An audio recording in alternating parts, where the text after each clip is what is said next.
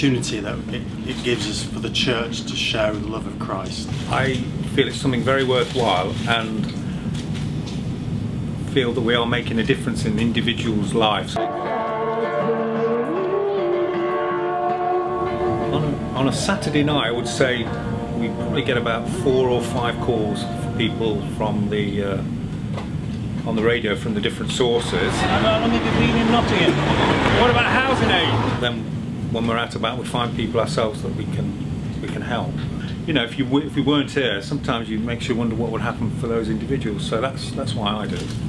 And how many lollipops do you give out? I would say probably near 100.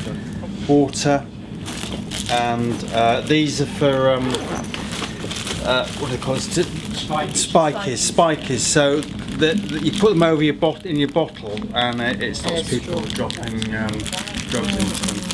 Like bandages, wet wipes, emergency blankets. I think for me, as a mum, it's nice to be a mum to other people's kids when they're out in the street, because you hope somebody's going to do that to your kids when they're out. Where is it? Top of Victoria Street, we're here, opposite to Pelham Street.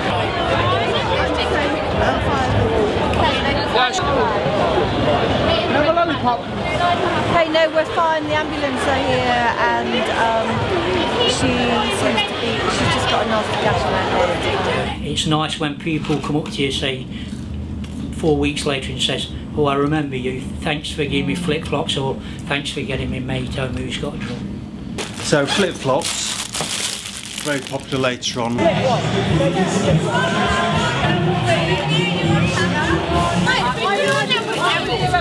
From about 7:30, I've wanted some flip-flops. Now I have some flip-flops on my feet, and it feels awesome. I love you, baby. Just spend my loneliness.